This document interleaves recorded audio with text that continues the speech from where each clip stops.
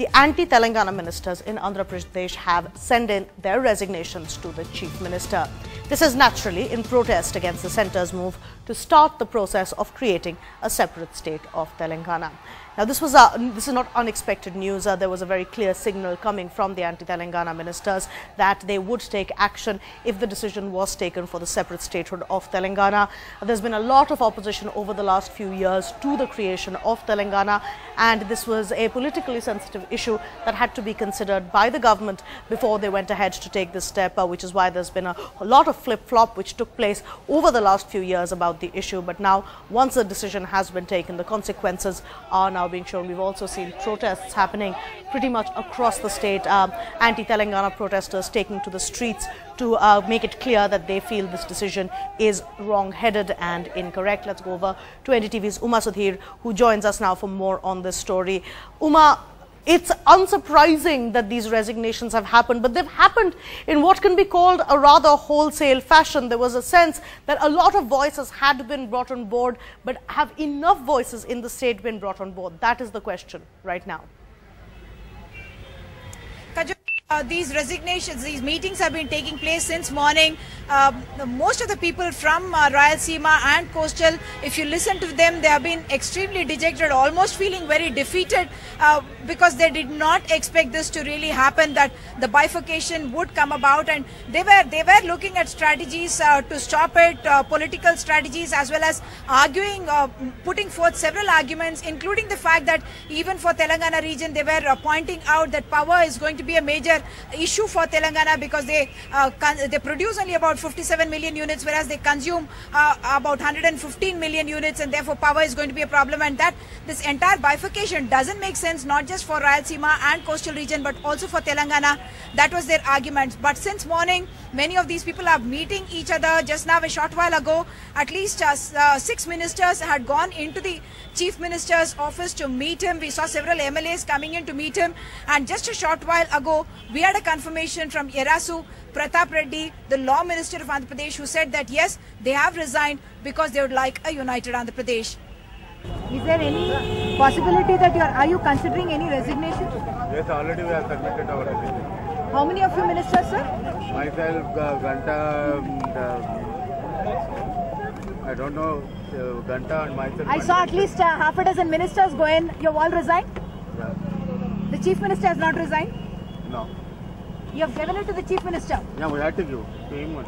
Yeah. And are you also resigning from the party or only from the ministership? No, only for the minister.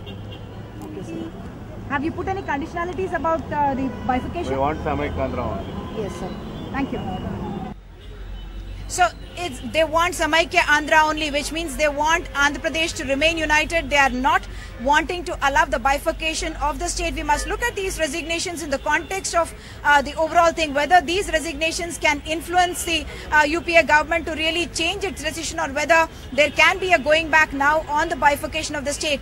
Leaders who I have been speaking to, they are saying that unlike what is being suggested, that the resolution on Telangana will also have to be put to vote in the assembly. They are saying that has been the convention during the formation of states earlier, and this time round it is not going to change. So they are certainly looking at putting pressure on the leadership. Already senior Lok Sabha MP Rayapati Sambashivarao has resigned. Whether more MPs are also likely to resign, that is something that we need to wait and see. But on the ground, there are protests, and my colleague Maya Sharma is in Vijayawada on what is the ground situation there. There have been protests in Vijayawada against the formation of Telangana. We see here actually people trying to stop a bus from plying. Buses and autos have been on the roads of the city. But now we can see that they are trying to actually stop the buses, asking them to actually, they've taken off the number there, and actually trying to get the buses to stop plying on the roads. We've seen groups of people on motorbikes as well going around asking people to pull down the shutters. Most of the shops were already open, but the few shops that were actually open till the time have been asked to pull their shutters down. So there you can actually see a group of protesters insisting that the bus actually stops.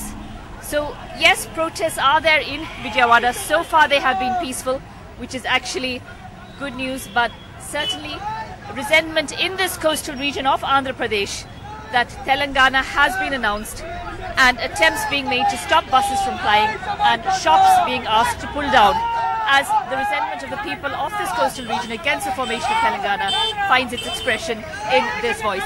The slogans are there, the Samaikya Andhra, for United Andhra. That is really the expression being expressed here. They do not want the division of the state. They wanted a united Andhra Pradesh.